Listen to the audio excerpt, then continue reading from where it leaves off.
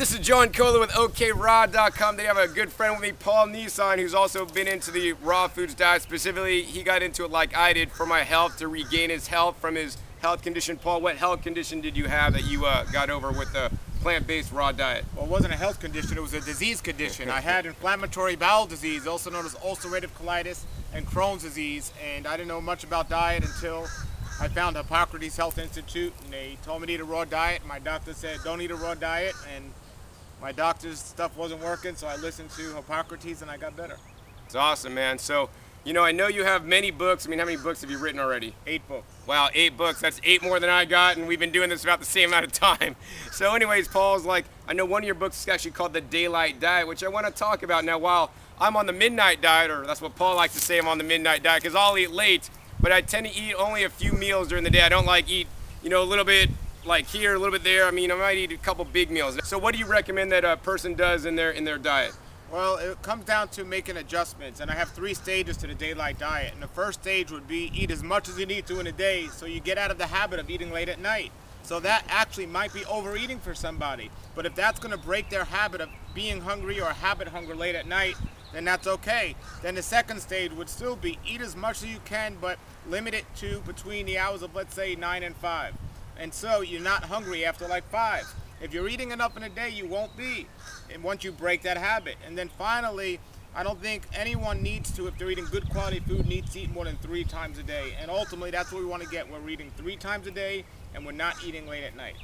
Well, I definitely would agree with Paul. You know, I mean, I'm in the city of Las Vegas at present time, and you know, many people in Vegas have that swing shift where they're working the midnight shift. So somebody on that, what are they going to like eat when they're sleeping? So what I recommend in that case is, you know, whatever your waking hours are, and we should probably be up in the daylight hours and actually be sleeping at night, but some people do their job or whatever, they got to do it another way, you know, then I recommend that the waking hours, try to eat a minimal amount of times during that time and getting a nice long period of time when you are sleeping or resting and just simply not eating. Would you agree with that, Paul? Well, there's one thing I think from a health standpoint that's worse than eating late at night, and that's working late at night. And it's something that I've had to break that habit, because it's something, a habit we could fall into, but it's just not the way we were designed. We're not nocturnal animals. But I do get a question often, well, what do we do if we do have a night job? How should we eat? And I tell people, first of all, don't eat like you would in the daytime throughout the day. Try to eat maybe 2 times a day if you have to be eating on that schedule. And try to eat as close as possible to sunrise and sunset. So if you are working at night, going in at midnight, if you eat maybe 9 p.m. and you eat your second meal at 4 a.m., that's better than eating at 2 in the morning. Or so on. So you want to eat as close as to when the sun went down or when the sun rises as possible, and not right in the middle of the night. And the reason being is the moon and cleansing work together, and digestion and the sun works together. But when you're eating right in the middle of the night, at the time when the body should be cleansing the most, it does throw things off. So you definitely want to avoid, even if you're working a late night shift, eating right in the middle of the night. Right, so I definitely would agree with the daylight diet principles, although in my life with my busy schedule and doing everything, it's not always happening like that. So, you know, I try to make this work for me and take what I can from it, and I definitely agree with some of the points. So like for me personally, I'll wake up in the morning, and pretty much upon waking, I'm not eating breakfast because that's breaking our fast. In general, I'll just drink some water, maybe like 32 ounces of water, stay hydrated, and then I'll work for a bunch, maybe do some exercise, and then maybe like, you know, mid-morning, when I feel the urge and I feel hungry, I'll actually eat. And I think it's very important to actually listen to our bodies and don't just eat at 8 a.m. because that's when you're supposed to eat breakfast, or eat at noon because that's when you're supposed to eat lunch. Like, what do you think about that, Paul? Well, I used to believe that, but I disagree, because I used to tell people just eat whenever you feel hungry. But because of habit, people always feel like they're in the mood for food. Whenever somebody's bored, they look for food, and they'll use an excuse, well, I'm hungry. Well, you might be desiring food, but that doesn't necessarily mean you're hungry. I think it is good to schedule our meals, and we get to know our bodies, and we know our own schedule. So if somebody's going to eat 3 times a day, once you get used to eating enough in one meal where you know you're not going to be hungry till the next meal, then you could do it, and even planning out your meals. I used to say, well, this, whatever's available, try to get the best thing available. But the more we plan, the more we're going to be successful at whatever our goal is. So yes, if we're hungry, or if we're really in the mood for food, not just because of habit, but we really need food, we can break that strict schedule. But to do that on a daily basis, because of so many people's lack of discipline out there, they'll just use that as an excuse to just eat all the time. Like if I tell people just eat when you're hungry, it'd be almost impossible for somebody not to eat at nighttime because of habit hunger. When they're sitting in front of the TV, they just want to eat. But if you schedule yourself and say, look, just stop eating, let's say 6 o'clock in the summertime and maybe 5 o'clock in the wintertime, well, people can get in a habit. And really, to break a habit is, and to form a habit is one word: consistency. As long as you're consistent at it, then it's going to be great. And I travel a lot. I have a busy schedule, and it hasn't always been easy, but I've maintained the consistency of not eating late at night. And I try to, in the summertime when the days are longer, that's not an excuse for me to be able to eat at 9 o'clock at night because it's light outside. I still try to stop eating earlier, but I might eat an extra meal in the summertime because the food is lighter that I'm eating. The winter time, the food's heavier, so I find myself eating less, and I balance it out fine. And people say, wow, in the winter time, the sun goes down at 4 o'clock, so what are we supposed to stop doing, eating at 4 o'clock? Yeah, because in the winter time, I don't know about you, but I go to sleep earlier in the winter time. The nights are longer. I go to sleep earlier. And if I go to sleep early, I want to stop eating earlier. And I don't have an issue with it. I'm very active, I'm very fit, and I don't have any issue with it. Now, the only issue is if they're pregnant or breastfeeding or has type 1 diabetes or any condition, health condition.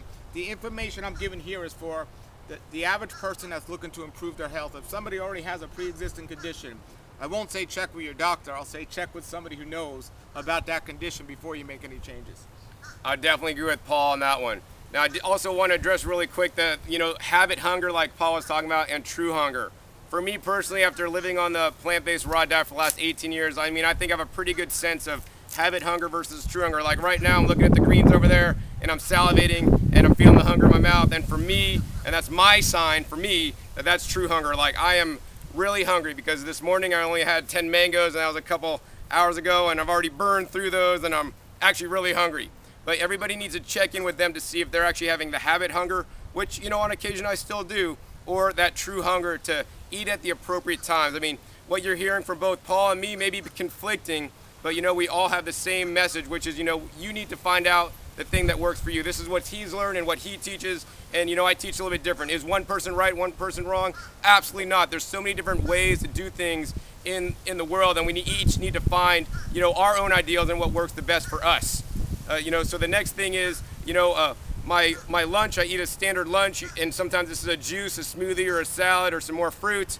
And, and then I have my dinner, which is usually the heaviest meal for me in the day. Now I want to flop that and actually start eating heavier in the middle of the day versus in the morning when I'm still breaking my fast or before I'm going to bed.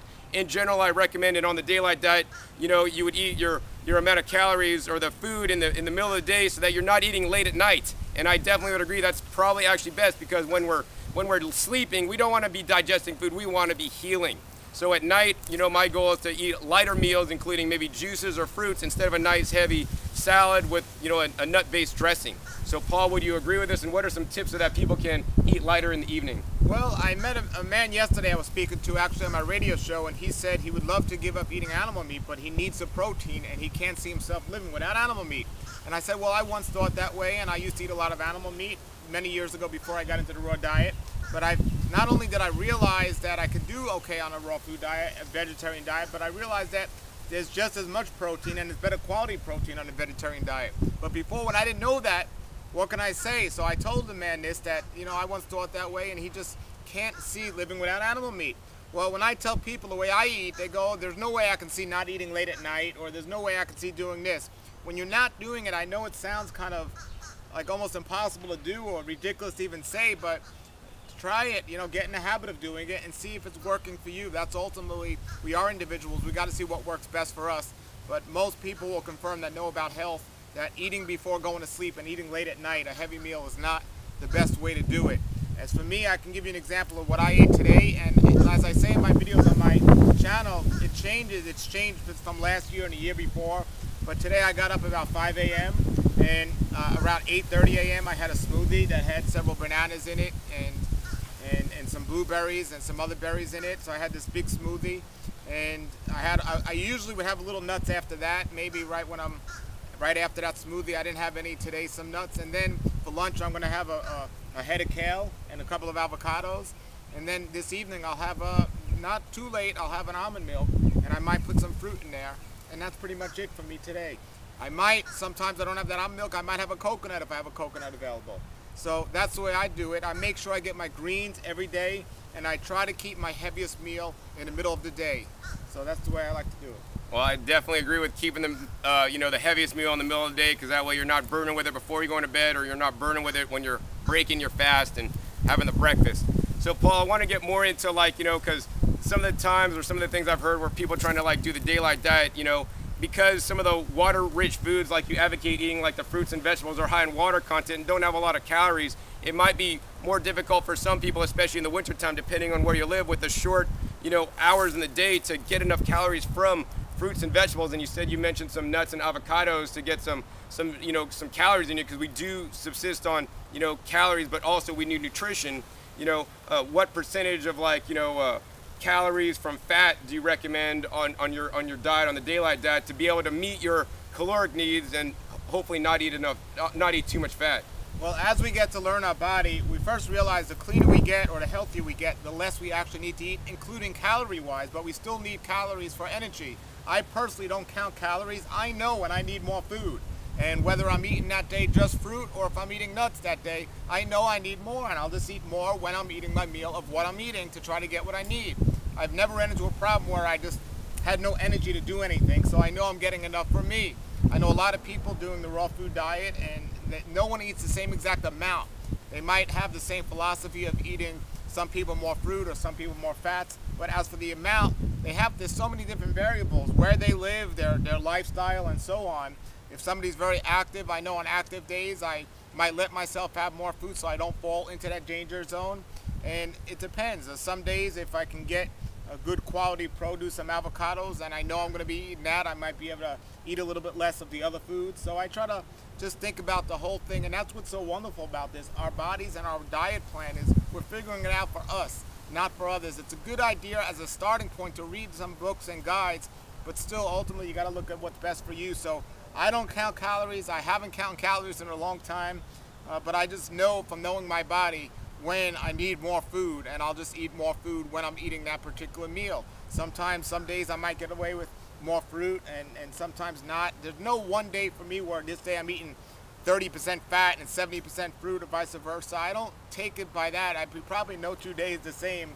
I just make sure I'm eating a scheduled on during my meal times best I can. And it's a little challenging when you travel, but we make the best of it and we enjoy it. Right, so I want to give people that starting point. You recommend them to read some books, but I always like to just put it down. I mean, there's some raw food programs out there that recommends 80-10-10. Now, do I eat 80-10-10? On a rare day I do, but in general I like to say, the majority of my calories come from carbs. Carbohydrates is the majority. Usually my protein is probably right around 10% plus or minus, and then the fat is variable. So my fat intake varies from 10% when I'm eating no overts all the way up to 25%. On a rare day, normally it falls between 15 and 20% because I track this. So this gives people like a reference range, that they might want to experiment with, no more than 25% of calories from fat. I think more calories from fat than that, in my opinion, are not healthy. So that would mean that if I'm always 10% protein, then, I would get a little bit less carbs that day. So I know you must have calculated for the diet you're on, and can you give my viewers today a range? And I know it might be a wide range, but at least it'll give them some idea on where they should, experiment with and try. Well, we're talking about a starting point here. We're not talking about what somebody's going to be doing for the next 20 years. We're talking about a starting point. And for a starting point, I think we just need to eat more fresh fruits and vegetables in our diet and not focus on the fats and the carbohydrates and the sugars. I think that actually scares people or makes it more complicated than it has to be. I'm not talking about processed raw food. When I say live foods, if somebody just eats live foods, whether it is a lot of fat or a lot of sugar or a lot of something, just get it in your body, get that in your body, and you'll figure out what's best for you, how much you need. Never once did I pick out a calculator and say, this is how much I had today, or that's how much I had today. I mean, realistically, I do know, because before I used to do this, before I even got into this diet, I probably eat anywhere between 1,700 and 2,000 calories a day. There are some days I can get by on a lot less, 1,500 calories. Very rarely do I see myself going over 200 calories on the average day. As the amount of the percent, I don't eat much fat. I mean, I have avocados or coconuts might be my two major things, but I don't eat much fat. I make sure I get a green every day, and I make sure I get a good amount of fruit, but I don't overdo it. I mean, to be honest, I couldn't eat 10 mangoes. I just can't. I wouldn't feel good. And I can't eat 10 avocados either. About 10 bananas. You know what? I've had smoothies where if I had maybe 4 bananas in there, and I might have had a banana or 2 throughout the day. So I've had up to 6 or 7 bananas throughout the day, but not in one meal. So I could certainly get 10 bananas in one whole day, but not in one meal. But very rarely would I even desire that many bananas, unless it was in a smoothie, and the smoothie was amazing and I didn't know how many were in there. But on average, when we make our smoothie, and you can see them on my channel, for me, my wife, and my 2 babies, well, one baby's not eating yet, so me and my wife and baby, I might put in there, let's say, 5 or 6 bananas. Of course, some other berries, and sometimes I'll try to put some coconut in there or something else, and blend that up, and we'll split that between 3 of us. I mean, I might have a little bit more than then, so maybe I'm getting 3, 4 bananas, but, you know, not 10 mangoes for me. I'm not saying you're wrong for doing that. I know I wouldn't feel good doing that. I mean, I definitely agree. I mean, I'm on my plan, Paul's on his plan. Obviously, they're both working for each of us, and you need to find out the plan for you. And I mean, this video is to basically give you guys some, you know, some differences, because, you know, there's like raw food leaders that teach like, my way is the best way. You got to do it this way. If you're not doing it right, eat more calories. You know, in my opinion, you know, that may not be the best idea for everyone. So, you know, we're sitting here giving you guys options on what works for each of us, and we each have, as you heard, very different diets. And, you know, let's see, Paul, so like the thing that I have is that, you know, I eat the majority of my calories in fruit. My goal every day is to eat 2 pounds of leafy greens. Can you say like how many pounds of leafy greens you eat, or how many pounds of fruit you eat a day? No, when I eat my greens, I usually just buy a head of kale in the store and just eat that. There's different varieties of kale or spinach. I mean, I don't love to do it, but sometimes I'll get the pre-washed greens. That's not ideal, but I'll just eat a bucket of those. Like a pound? If it's a pound, I don't know if it's a pound or not. It's just one of those buckets of... The large one or the small one? Not the real large one, but the smaller one, I guess. Could be a 5 or a 12 ounce. Not the bag, the plastic packet. But for the most part, a head of kale, and sometimes the kale that's bigger than others. The wrapped kale, sometimes it's bigger. We got some now that's not as big.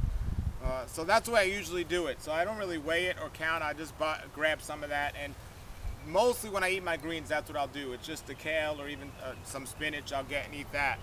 And every now and then I'll make a salad, and I'll put a lot of dressing over the salad and make a really, really nice salad. As a matter of fact, I made a salad yesterday, and it was really delicious yesterday afternoon. But as for fruit, it depends on the season. When black zapotes are in season, I mean, I really get a good amount of those, and I can easily eat maybe 5 or 6 of those in one day if they're really good. And a papaya that day as well, and my banana smoothie. So it depends on the day and what's available. But if there's good fruit available, I'll definitely enjoy a good amount of that. What I have found and changed over the years is I used to believe that because of food combining, we shouldn't mix a fat with a sugar. But I've come to have a little different opinion about that, especially in a smoothie. I feel I do much better when I add a little bit of fat, some coconut meat to it, or coconut cream to it. You know, they say it slows down the sugar rush. I definitely find it to be true. Now, it doesn't make sense food combining wise, but I definitely find it to be true, and digest just as well, and I just feel better when I do that. So you're just saying that you had a salad with a really good dressing. Will you share with my viewers what that dressing was?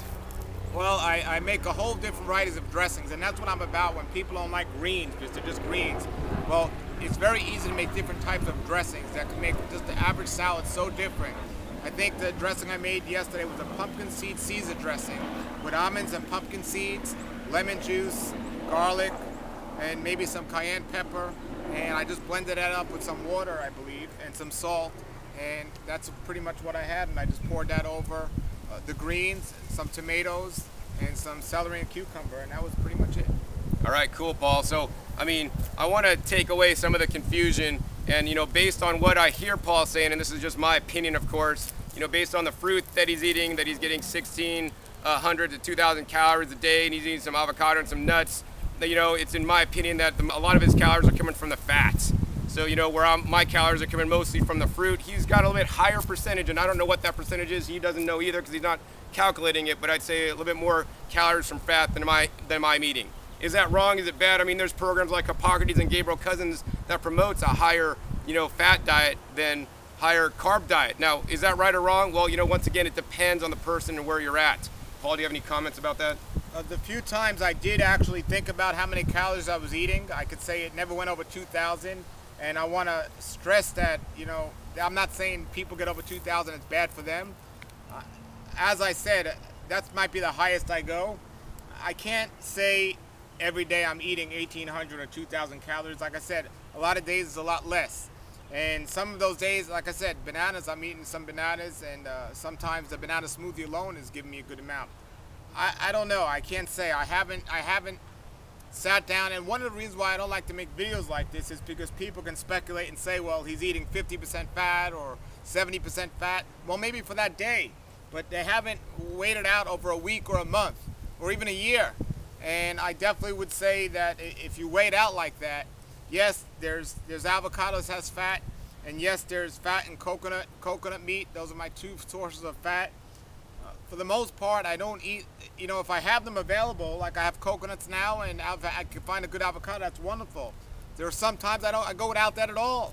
I do have my almond milk, and I guess that's a nut. It's a little... You snack on some nuts occasionally, I saw you. Well, the nuts I have is really should be part of after my salad. What I do is every day I like to eat a salad, and then after that, have my treat, whether it's nuts, or if I have my smoothie in the morning, have some nuts. And that would be ideally the best, but I don't eat, I eat a good amount of nuts in dressings and almond milks, and I can't say, I would disagree with you. I wouldn't say the percentage of it is mostly from fat, because there are days where I eat mostly more fruit than fats. So I think on an individual day I'd have to look at it. So, but I don't have any problem with somebody if they get the majority of their calories from fat, as long as they're raw fats. I don't have an issue with that, and I know people that thrive doing that. All I know is what I'm doing is working well for me. Right, and once again, I want to stress the importance of, you know, what we're doing for each of us, although it's so different. And, you know, I'm not going to say Paul's wrong or I'm right, or, you know, it just doesn't matter.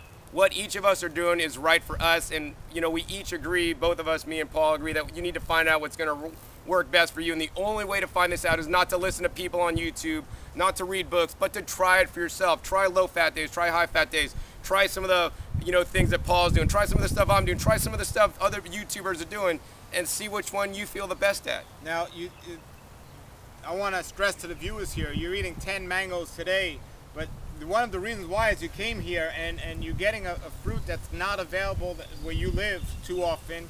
So you're eating, I won't say more than normal, but I mean, would you recommend or say that you eat 10 mangoes or 10 pieces of fruit a day every single day?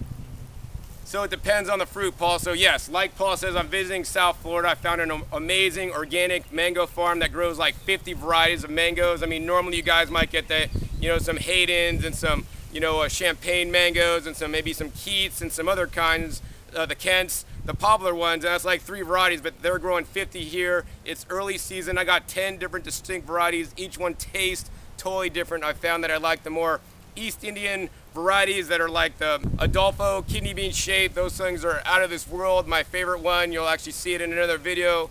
It's actually called lemon meringue mango. To me, they're amazing. Paul doesn't particularly care for them, but to me, I'm like, oh my God, this is the best mango on the earth. And because I'm here and I bought 50 pounds to get the deal, I had to buy 50 pounds. They'd lower the price down 50 cents a pound, so that saved me 25 bucks.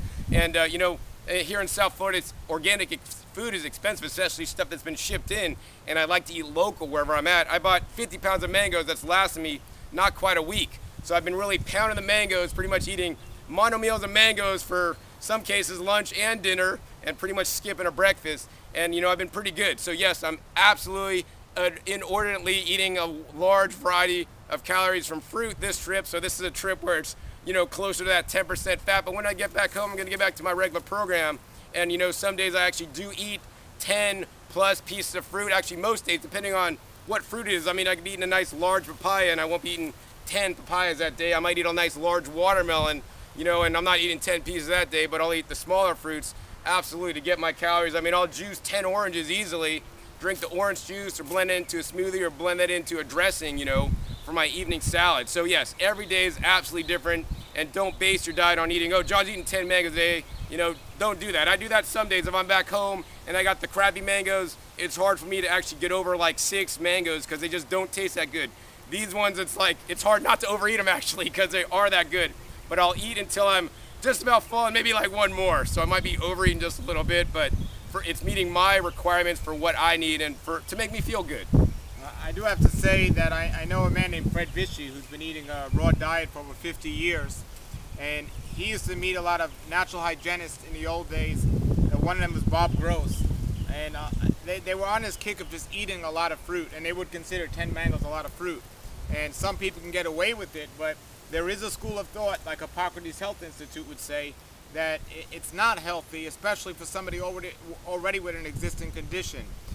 So John doesn't have an existing condition right now, but some people say it can even lead to one, candida or so on. So again, we need to stress that what we're doing is for us. I don't expect or ask any of you to eat the way we eat right now.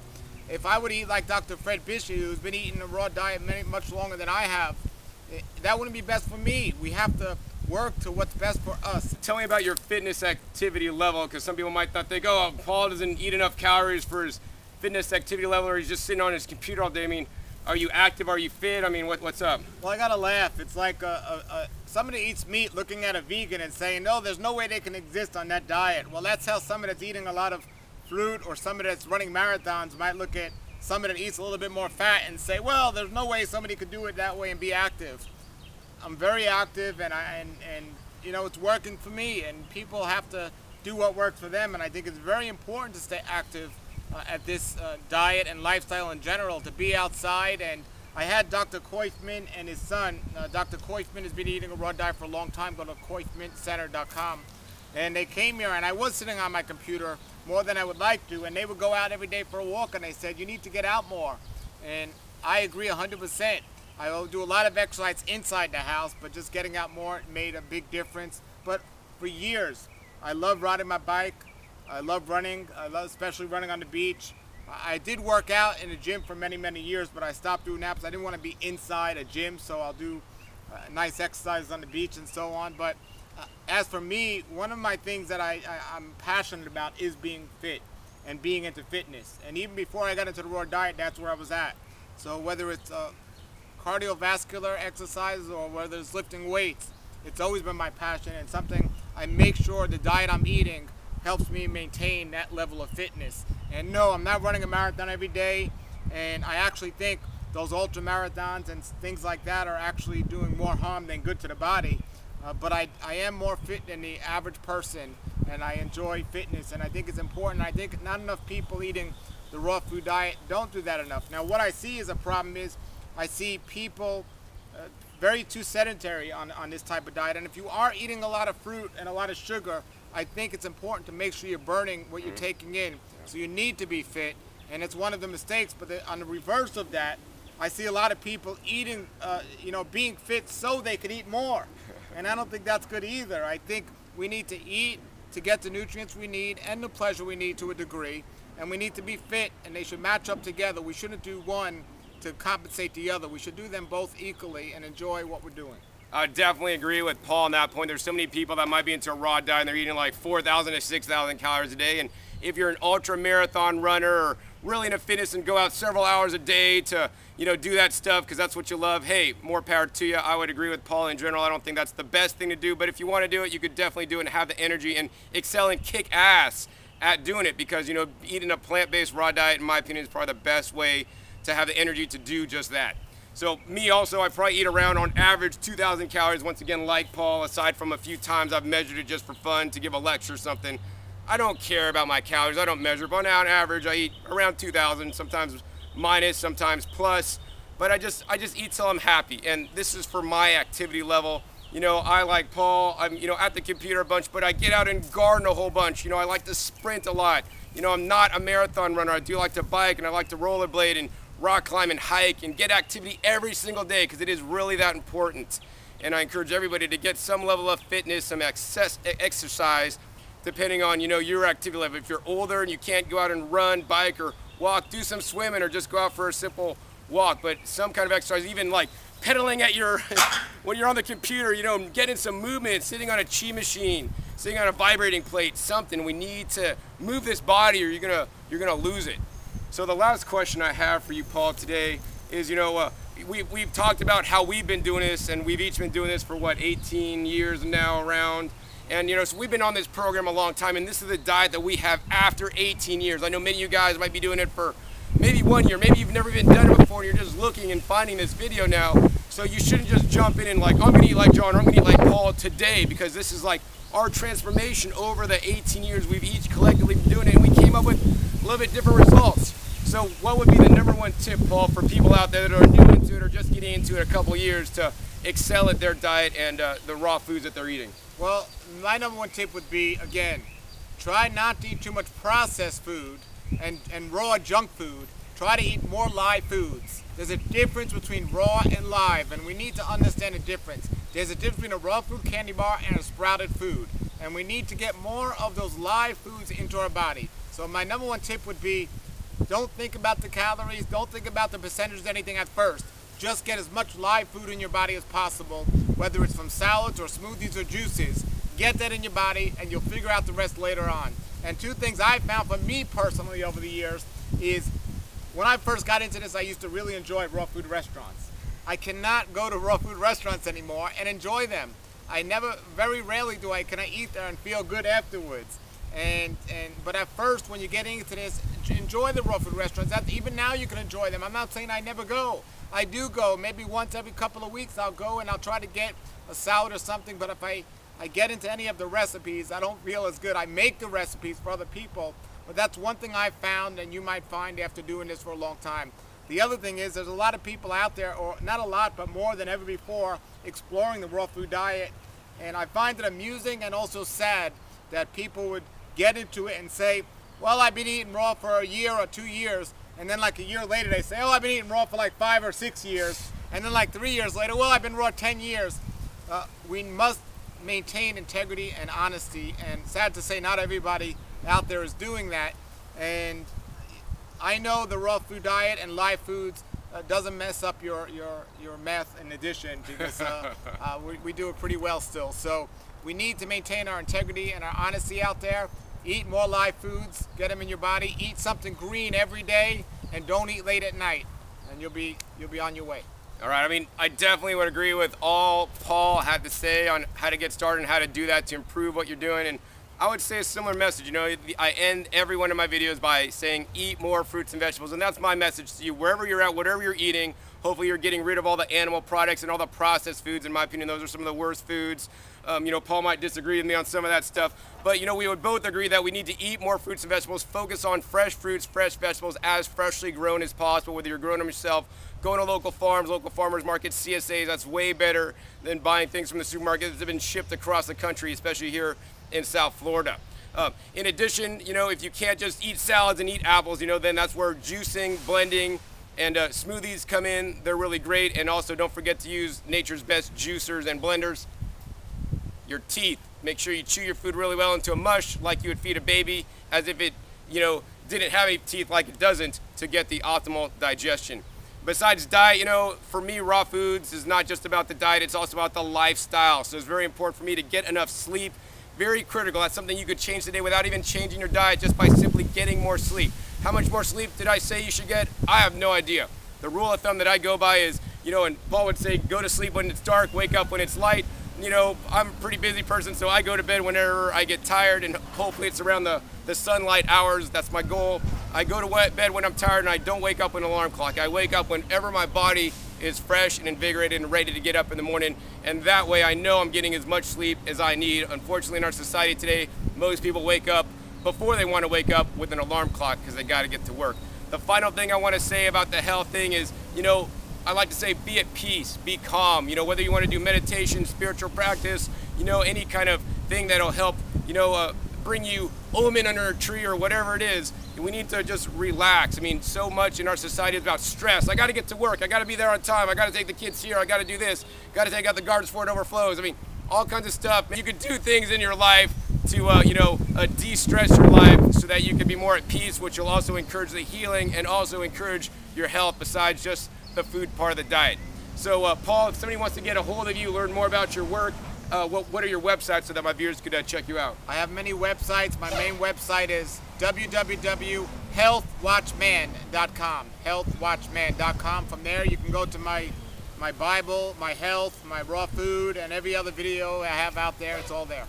All right, great, Paul. So once again, I hope this enlightened you about eating a plant-based raw diet, how to get healthy at it, how to do it, and how to experiment. Because in my opinion, this is all about experimenting and finding out what is right for you.